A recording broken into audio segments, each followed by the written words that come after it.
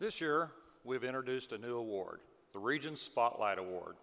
The award recognizes a regional chapter that best demonstrates strong cooperation among its member chapters, advancement of professionalism, community service, and growth. The recipient is ICC Region 7, which is made up of chapters from Delaware, the District of Columbia, Maryland, New Jersey, Pennsylvania, Virginia, and West Virginia. Region 7 members serve on several of the ICC councils and committees. They promote participation in Building Safety Month, often crossing state lines to help each other out. The region is active in code development, writing, testifying, and voting on code changes. The region offers extensive CDP access training, and its members will be voting shortly using this online platform system.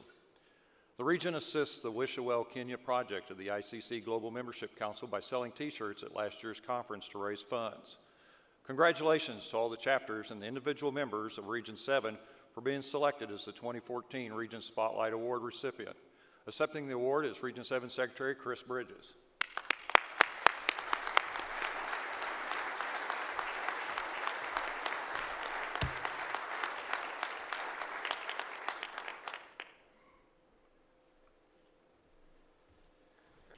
Thank you, Greg.